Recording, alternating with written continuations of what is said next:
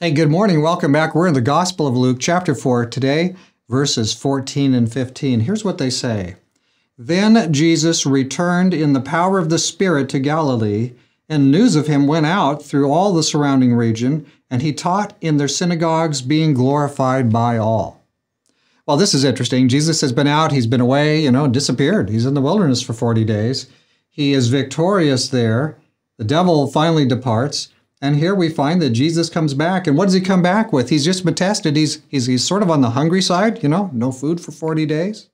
Then Jesus returned in the power of the Spirit. So when Jesus comes back, he's got the belt cinched up a little tighter, I guess, but he comes in the power of the Spirit. Because it's better to spend 40 days alone with God and His Holy Spirit in the wilderness without food than it is to, any other combination, like I guess I'll have pizza, but no Jesus. That's not going to work. It's not going to work at all. The devil will give you all the pizza you need.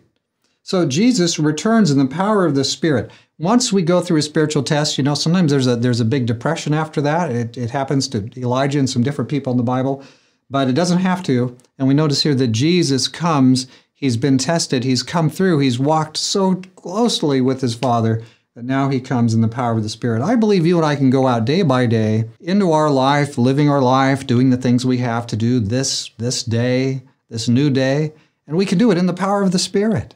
Why wouldn't we? Why would we pick something less? Doesn't make sense to me.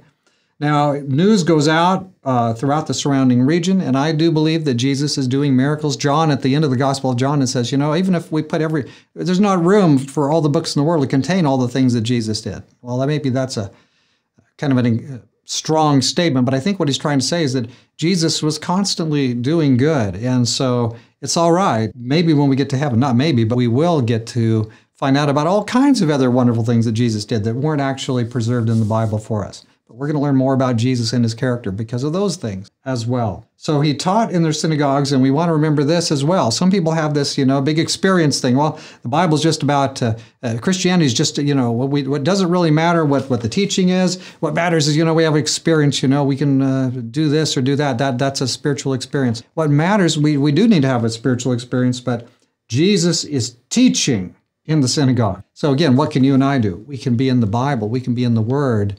Jesus wants to teach us. If he didn't want to teach us, he could have trimmed this down, maybe 5 pages instead of 1,500 pages. I think we need to be letting him teach us. What a blessing it is, too. Let's pray.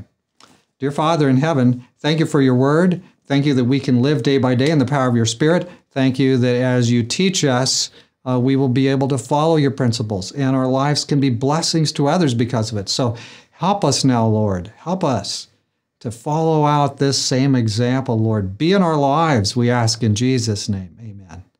May God's blessing be with you today. May Jesus be in your life.